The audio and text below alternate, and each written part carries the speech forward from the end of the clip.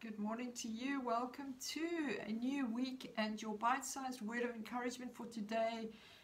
As you know, if you're following my posts on Facebook, we had a fantastic ladies ministry morning this past weekend, and where the theme was anointed, and I spoke to an auditorium full of excited, expectant ladies, and God came and moved. And so I'm going to give you a bite-sized idea of some of the things that I never covered in the meeting yesterday. Some of them I did, but I will be speaking about the anointing over some of the next live sessions that I do. But here's your bite-sized word of encouragement for today. I'm reading from John 7:37, and it says this: On the last day, that great day of the feast, Jesus stood and cried out, saying, If anyone thirsts, let him come to me and drink. He who believes in me, as the scripture has said, out of his heart will flow rivers of living water. But this he spoke concerning the Spirit, capital S, whom those believing in him would receive, for the Holy Spirit was not yet given, because Jesus was not yet glorified. Now we know that today, as believers, we all have the Holy Spirit who was sent to come and dwell within us, to live within us, to make us his habitation. And so we have that John 7:38, the scripture says, when we believe in Jesus, out of our hearts will flow rivers of living water. So once we are saved and the Holy Spirit lives inside of us, we live a life where there's a flow, there's an anointing, there's an empowerment, there's life, joy, there's peace in the Holy Spirit. The kingdom of God is righteousness, peace, and joy in the Holy Spirit. So our lives change. We don't become, we are not the same anymore. We become new people. And at the meeting yesterday, the theme seemed to be, in everything that I said and everything that happened, the best is still to come. And I believe that that is what God is saying to you and I in these days, that no matter what we see, no matter what we hear, his word remains the same, and his plans will still prosper.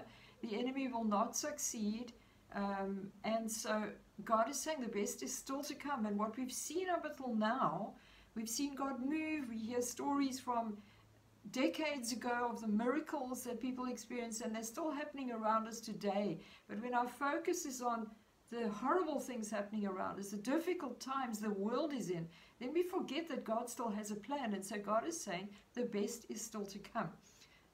If you think of the story in the book of John, I think it's John chapter 2, the very first miracle that Jesus performed was at a wedding in Cana, where he turned the water into wine.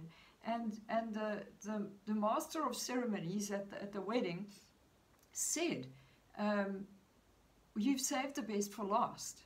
And I believe that that's what God's doing today. He's turning the water, our everyday activities, our normal practices that we do, he's turning them into a flow of the Spirit, which is going to become the miraculous that we are going to see God perform around us.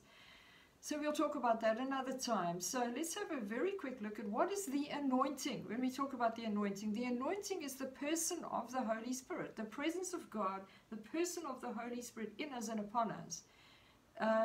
Jesus said in John 14:16 and 17, And I will pray the Father, and he will give you another helper, that he may abide with you forever. The Spirit of truth, whom the world cannot receive, because it neither sees him nor knows him, but you know him, for he dwells with you and will be in you. So here Jesus says he's going to send us the Holy Spirit, the helper. And the helper is also known as the Spirit of truth, the comforter. And he's the one who teaches us, guides us, he prays through us. And the Holy Spirit is the person who is with us to do all of these things. So when we say we're anointed, yes, we have the Holy Spirit. The Holy Spirit, the presence of God. When people were set into a certain function or office in the Old Testament, they were anointed.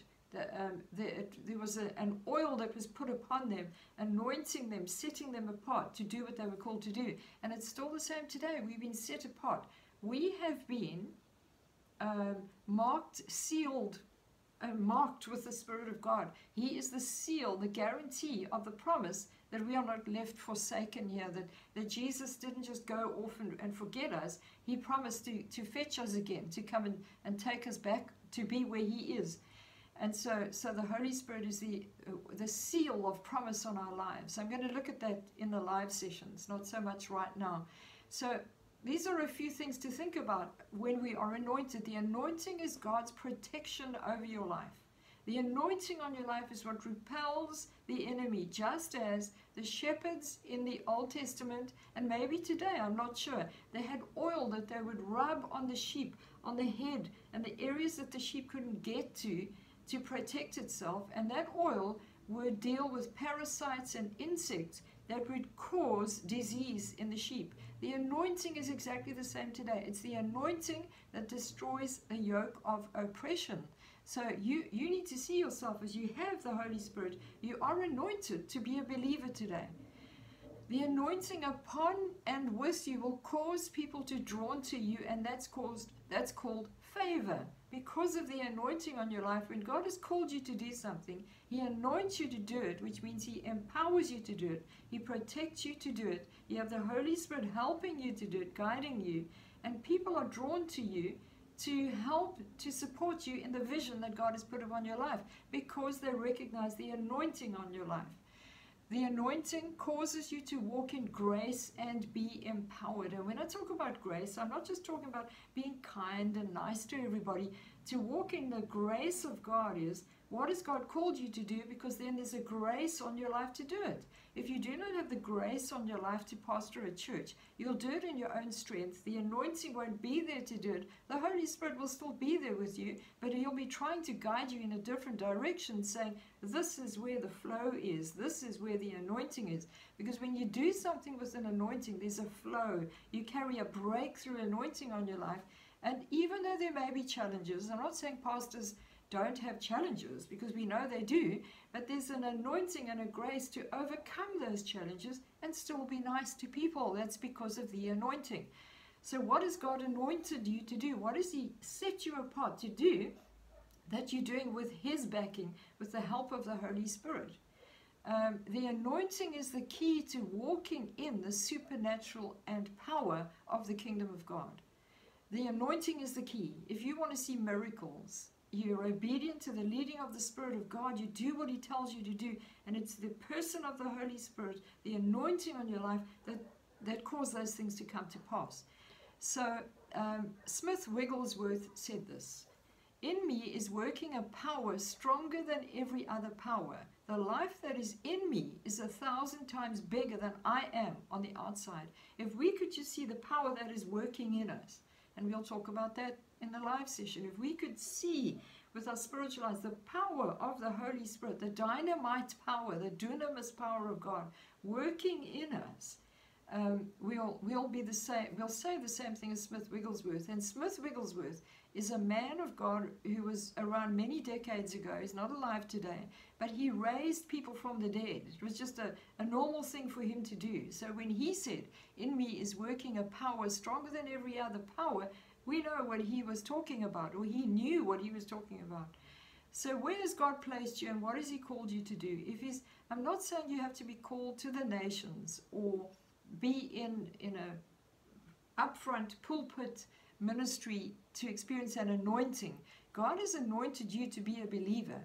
There's power that came upon the apostles, the disciples who were waiting in the upper room in the book of Acts, and power came upon them from heaven on the day of Pentecost, when the Spirit of God was released upon them to be witnesses. So where has God placed you? Wherever you find yourself today, don't be looking for a Christian job. Be saying, God, help me to flow in the anointing where you've placed me, even if it's in a dark place with a horrible boss, and you're the only Christian in the office.